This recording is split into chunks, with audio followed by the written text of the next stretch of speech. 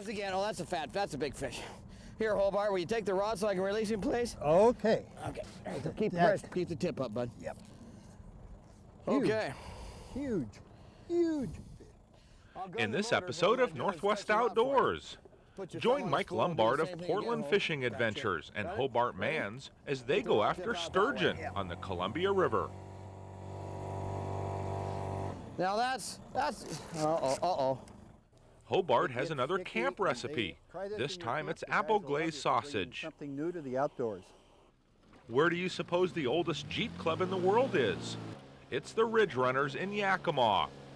Go Jeepin' on your Northwest Outdoors.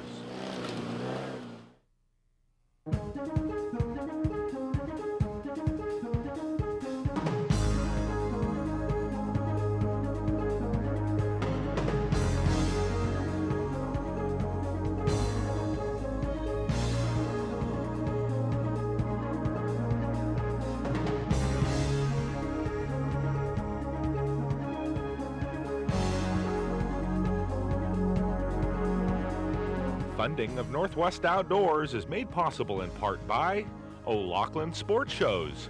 Puyallup, Portland, and the Redmond Sports Shows are proud supporters of public television throughout the Northwest, placing an emphasis on education for the great outdoors. By Kershaw Knives of Portland, Oregon. Makers of precision tools and cutlery, Kershaw Knives continues to support outdoor programming and outdoor activities throughout the Pacific Northwest. And by Northwest Dock Systems of Eatonville, Washington. Manufacturers of Herb's pontoon boats, Northwest Dock Systems supports safe and environmentally responsible enjoyment of the outdoors. Just have to wait for him to take it down. He was really hammering it too. Ooh, that was violent. Yeah. He's gonna take that. Got him. Absolutely got him. Yes, he's on there. Time to go to work again. We are in the zone for big Columbia River sturgeon. Northwest Outdoors fishing host Hobart Mans and Portland Fishing Adventure guide Mike Lombard recently spent some time matching strengths against some of the strongest fish in the world. This is quite a surging fish. You notice I'm not you're trying drifting, to do Hope. it. Huh? You're drifting right now, buddy. Gotcha. Us and him are going about the same speed, and he hasn't even started to get serious about anything. It's like having snagged the bottom and you expect it to go someplace, and it's not going to go. Well, we didn't take very long this morning to get that first hook up. What was it, about 15, 20 minutes? About 15. Yeah. I think scent on your hands, you know, I was washing my hands in the shed before we started. I think scent's probably, you know, one main reason that get a consistent catch down here. I believe in that, I really do. For sport fishing fans, this stretch of the Columbia on the Washington and Oregon border is prime real estate for sturgeon of all sizes. Historically, white sturgeon was abundant in the Columbia River, and in the late 1800s supported an intense commercial fishery. White sturgeon populations in the Columbia River, particularly this one downstream from the Bonneville Dam, recovered sufficiently from the overfishing of the late 1800s, and now support important recreational and commercial fisheries. The population of white sturgeon in the lower Columbia River is one of the largest in the world. Does that feel real heavy? Huh? Well, I can't tell what it feels like because it doesn't lift much. It's just... 312 pounds. No. That's a heavy fish, okay? Yeah. Isn't it, Hobart? Yes, it is. Because we're right straight over him and he doesn't lift. And he doesn't already lift, does he? Keeper sturgeon are fun when they're biting, but the oversized sturgeon can test a person's will and endurance. I'm willing to bet that fish is well in excess of 400 pounds. Probably only 50, 60. The head's probably about this long, about that round. But I'll tell you what, he's probably only about 10 or 11 inches between the eyes, Hobart, okay? The part that bothers me, yeah, is that he hasn't made a run yet. Ooh, did you feel that? Oh yeah. That was him rolling, boy. He's a roller, isn't he? Little head shaking going on. Woo. He don't like that mouth being turned up. Watch the prop. You know, I'll tell you, he's probably about 3 1/4. 325 pounds and probably 11 feet long. Hello there, big fella. Now we can't take this fish out of the water, so we're gonna have a little trouble trying to cut that hook off in him. Well, I'll get him. But how long do you suppose that fish is, Mike? Oh! Look at the size of that mouth and those feelers. Okay, just bring him this way right here. There you go. Get that ball off of this Yeah, so it I'm doesn't gonna kill probably you. get conked in the head, yeah. Good idea. Put your thumb on the spool, I'm gonna gun the motor, we're gonna drag him up and get a lengthwise picture. Okay. You got it? Pull back just a little bit, Hope, if you can. Try to stretch him up. Got as much of it as There you go. Oh, about 8.5 foot, and I'd say right about 325 pounds. Oh, I'll bet he's closer to 9. 9 foot? Why, certainly. Okay. Uh-oh, he's reviving. Ah, Just stand there, just like arc the pole this way towards me. okay. I'll grab the Dacron leader.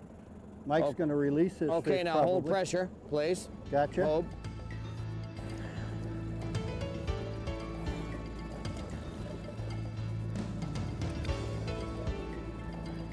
Yeah, we're gonna leave the hook in there.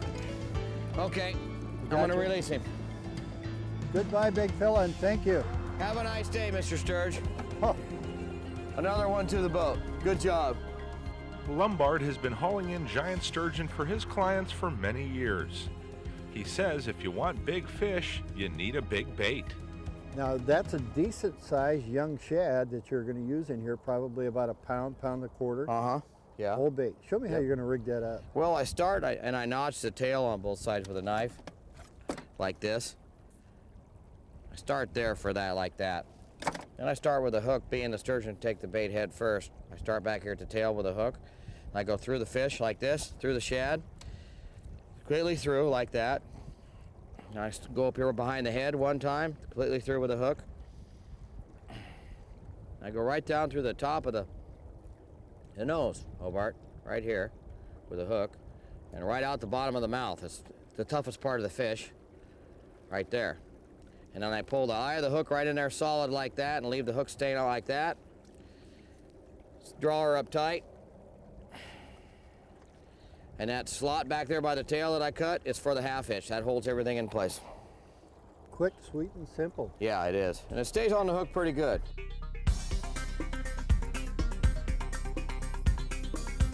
The first thing you notice when you're with a river guide is their concern for safety. In the past 2 decades, there have been many capsizes and a couple drownings on the Columbia River. Mike stresses how important it is for proper anchoring while fishing the deep, fast-flowing Columbia. What I've got out here is a 60-pound anchor, including about 10 foot of chain on it, 350 foot of rope with a, with a big buoy and then a float buoy on it. I'm away and I've got enough angle on my rope that I don't, if a wave does come by or whatnot, that I've got enough room to, move with the wave. Whereas some people come out here with too much shorter rope and whatnot, Hobe, and they get anchored straight down at an angle, and when a wave comes by or a log or something's coming down the river and hits our anchor rope, it sucks the bow down and they sink. And when I saw you drop out 350 feet of line, the safety factor on line is something like you need 7 to 1 over the depth. So we're probably in 50, 60 feet of water and you've got 350 feet of line. And the average person comes down into this river to fish should consider to have 200 to 400 feet of line on board if you need it. Especially up here this time of year when late April comes and on through about the end of July, early August, when the water's high here in the Columbia. You really, in this particular area up here, or really tell you the truth, anywhere in the Columbia, the whole river's high, you want at least 300 to 400 feet of rope, anchor rope.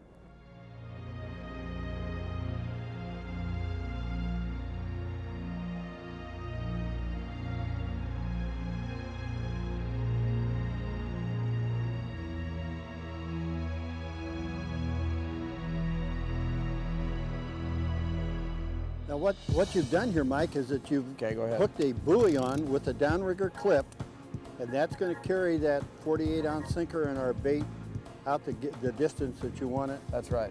Then we're going to release it. There's another one of those pieces of log out there that if you're not paying attention to could certainly raise havoc with an Have a nice day. An anchor rope, yes. You find more of that comes inside or outside the channel. That's the main feed path of the river. You're in it right now, as far as I'm concerned. The way the river turns up there and the current turns and all that. Yep. I'd say from where you're sitting out, 40, 50 yards is probably the main, where the fish migrate. Most of that is where the debris is gone also. Yeah. We're down there far enough? Yeah. Click it in and we'll take up a little slack. There she worked. This time it came loose. What'll happen first? You'll be on the bottom before I get this in. You're on the bottom now. Pretty close. Pretty close. Just hit the bottom right there, Hope. 60, 80 feet of water? Yeah, about 80.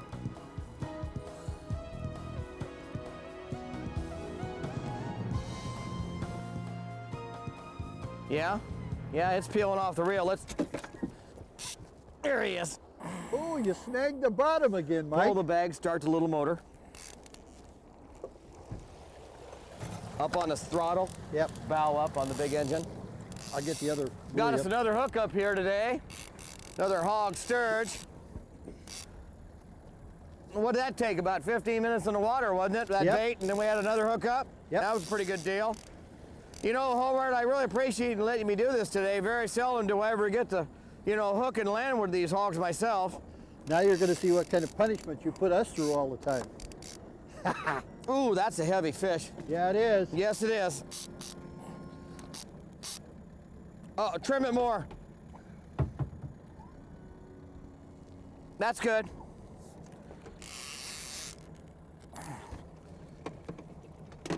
We're free. Okay.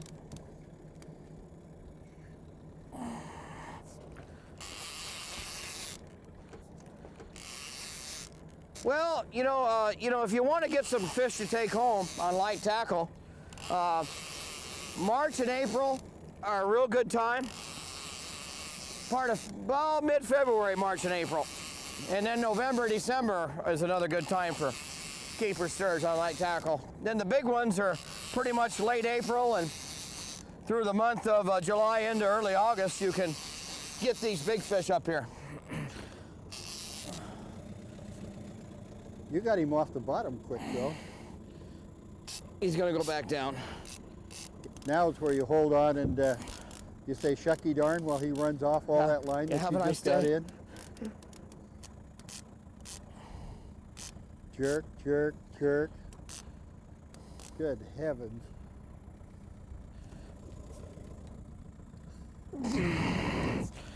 Well, that's living proof that you can't break that rod. Yep. Look at that fish's pressure. Mike, how much is that rod rated for? The rod is rated 80 to 100 pound class tackle. Saltwater? Yeah, basically. Tuna rod. Yeah. Basically. And that is a bigger than normal reel. It's a Penn 340 level line. Got a 100 pound line on it. And how many yards will it hold? Oh, about 400. Of all the places that we've been to or that we know about, perhaps outside of Russia or Europe or somewhere, this sturgeon fishery in the gorge here is as good as any place. Is there any real reason for it, or is it just... Oh, there's a couple. If you ever heard anybody say anything good about the fishery management, you're hearing it now. They're doing a fine job managing these sturgeon. The other thing is that we get a migratory group of sturgeon twice a year. We get them in January and February, and they migrate in with the smelt, the keepers. And then these oversized fish are just starting to migrate in right now, feeding and spawning up in this area.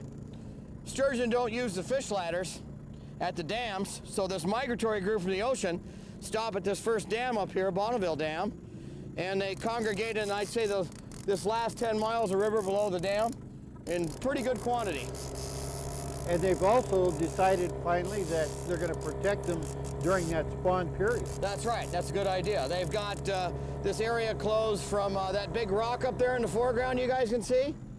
Beacon Rock to the dam, May 1st to June 30th during the height of the spawn, which was another real good management decision. That way there's, you know, those fish that are spawning up there, leave them alone. It's fine. Oh my, serious work. This is for all the anglers you've taken out here in all these years, Mike. We're getting even.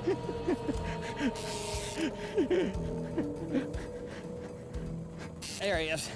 That's a big fish. Here, Hobart, will you take the rod so I can release him, please? Okay. Okay. So keep the tip up, bud. Yep. Okay. Huge, huge. I'll gun the motor, what I'm going to do, and stretch him out for you. Put your thumb on the spool. We'll do the same thing again, Hope. Gotcha. Got it? Ready? Take the rod tip out that way. Yep. Now that's, uh-oh. Oh. Oh. No. Okay, reel down swivel, bud. That he's not ready. He was ready, but we gave him his head again, see? What I think about this sturgeon fishing is serious work, real serious work. For a person who's never experienced this, I would say that you should do it at least once or twice in your lifetime to say that you've done it. He's just about up. There's the swivel. A lot of pressure on his head. There you go. You dropped it right on your nose. By God, he's gonna go again, isn't he? Huh? Well, he's certainly thinking about it. That's the most I serious. say he's 350, 375 pounds. What do you think? Yes, most serious fish I've ever felt. And I'm getting him second hand. Here you go, Hope. Turning. Yep. Yeah, here's one about 9.5 foot, about 350, 375 pounds, Hope. Looks like a plumber down there. Yeah. Quite the sink he's got here. Okay, take the hook and the lead away. Yeah, I'm going to. I want you to get a good picture of this one, Rick, when I release him. I would like to see everybody release sturgeon like this in this fishery.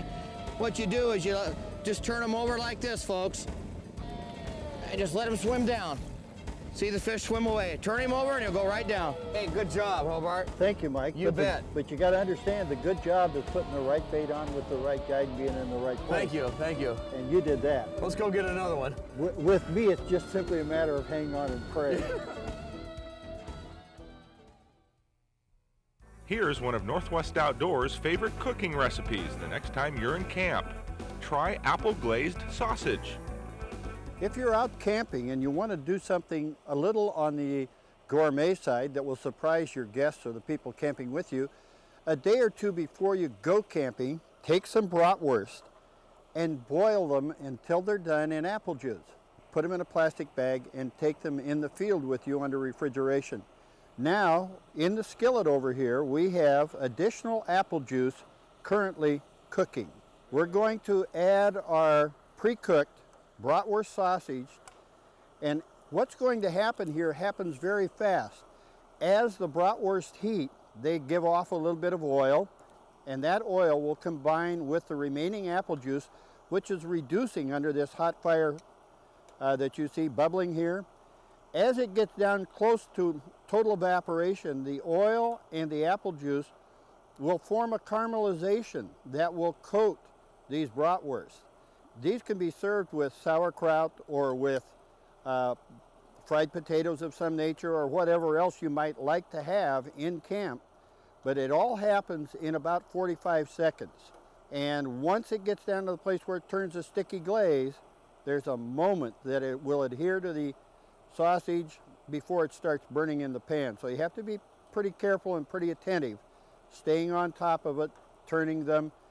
You can see it's evaporating now and it's almost disappearing. The bubbling's going down to the place where there's not much left. When that totally evaporates, it's time to take them out of there because it goes quickly. And they are ready because when all the bubbling quits in the pan, it gets sticky and they are done. Beautiful. Nice coating on them. We're going to put them on this little cookie sheet here with a towel to dry them for just a moment. See this remaining caramelization here? See how it sticks to the bratwurst? Gives it a great apple flavor. Just absolutely great. See how it changed color in just a moment as you roll it through the caramelization? Again, just roll them through that. Gorgeous. Try this in your camp. The guys will love you for bringing something new to the outdoors.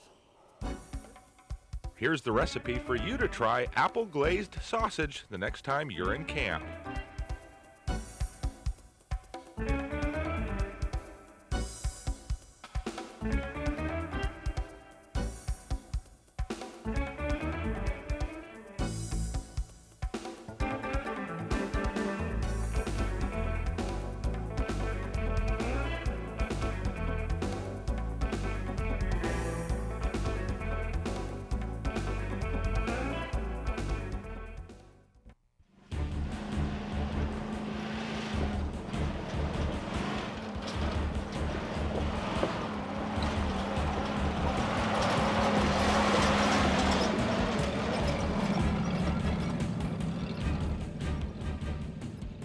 We're deep in the woods some 30 miles west of Yakima, near the town of Tampico, Washington.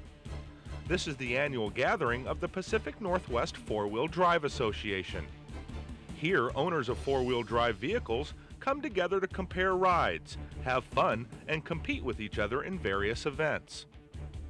The Ridge Runners, a four-wheel drive Jeep club from Yakima, sponsors the event. The Yakima Ridge Runners is a strictly Jeep-only club. You have to have a Jeep. Be it an old flat fender or a CJ7 or a CJ5, it has to be a Jeep. There are other members of the Pacific Northwest Four-Wheel Drive Association that are open to all kinds of four-wheel drive rigs. So this weekend, for example, out here, you'll see everything from Broncos and Blazers and pickups and flatbed Toyotas and you name it, and there's about any combination you can possibly think of. Lee McClanathan has been Jeeping with the Ridge Runners for a number of years. He states this is a sport that any family can be involved with. We've got everything from mechanics to engineers to equipment operators to salesmen to business owners. It runs a full gamut of people that enjoy the outdoors. Primarily it's somebody who likes, enjoys Jeeps, enjoys four-wheel, enjoys automotive mechanic. You have to do a lot of your own mechanicking because it gets expensive. But it's a family-oriented club. I mean, we have a nice facility here, a park that we've built up over the last 40 years, where we can come on the weekends and have a nice place to camp and put on events like this for people.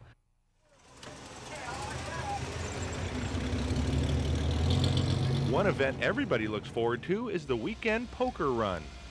Poker run is basically about a 3-hour journey up through the mountains on some Jeep trails with various checkpoints. At each one of the checkpoints you'll get a playing card, and whoever comes back with the best poker hand will win half of whatever's in the pot.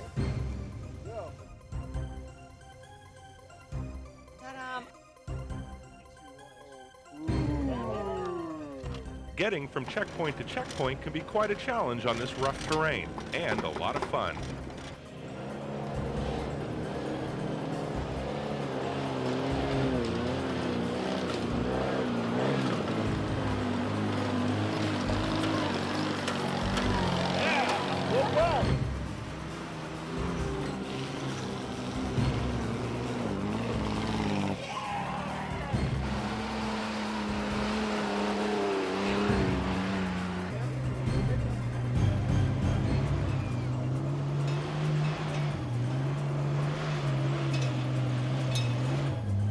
There are a number of Jeep clubs around the Northwest, but Yakima's Ridge Runner Jeep Club is considered the first such club in the world.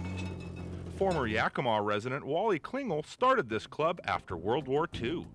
The veterans came back from World War II, of which Wally was a U.S. Marine, and he used to do this with his cars.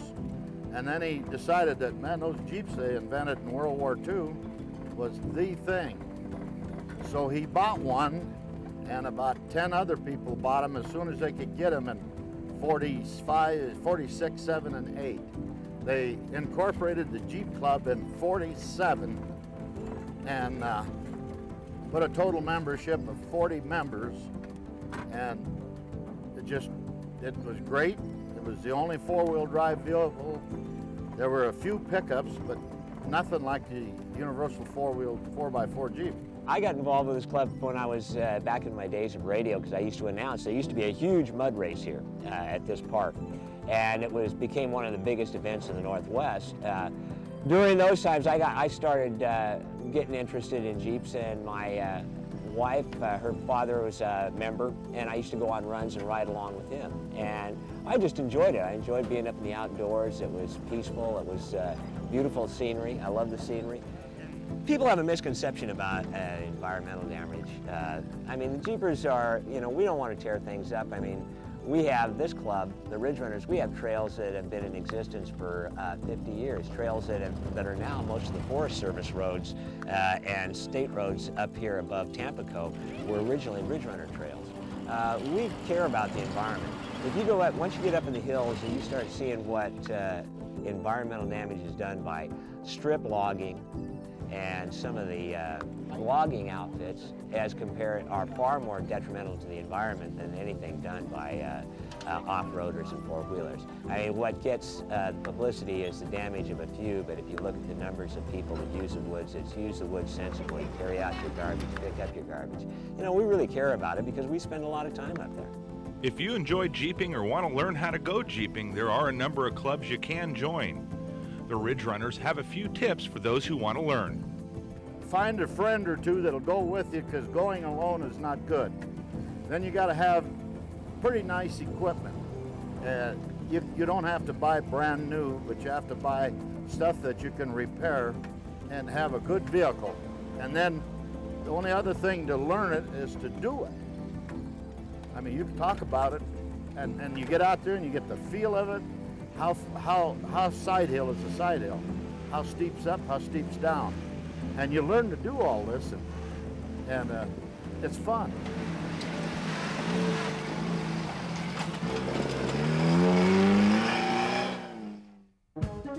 Learn about more ways you can enjoy the outdoors by going online with Northwest Outdoors. Click on www.northwestoutdoors.org. Learn more about this show, field reports, outdoor recipes, and a lot more by going to www.northwestoutdoors.org.